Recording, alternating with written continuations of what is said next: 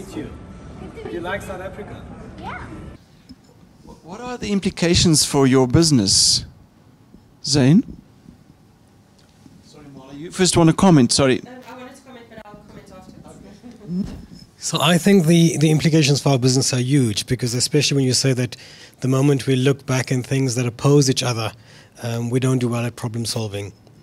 But I have another question for you. So firstly, I should say welcome back home, because you know that Africa holds the cradle of humankind.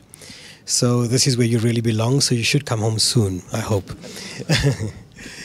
So the first thing is that when you look at Africa as a continent, it's a rich continent.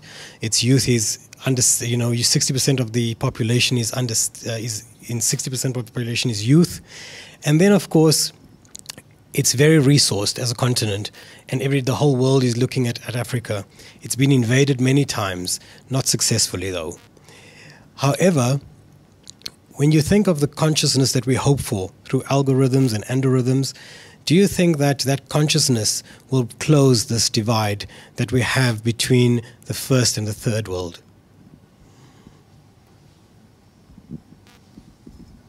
I want to say that's almost a bit more of a geopolitical question.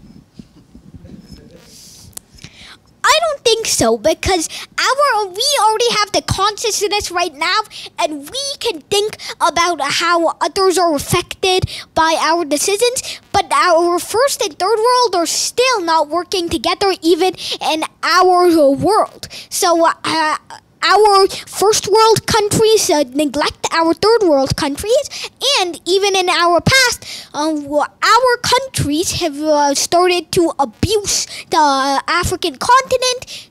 In fact, Europe and most has really been at fault for dividing the continent and the European scramble for Africa. So I feel like the first world and third world have not had good relations, and even with our consciousness nowadays, things still haven't gotten that much better. So I don't think that it will be much improved, the relations between first and third world, even by consciousness.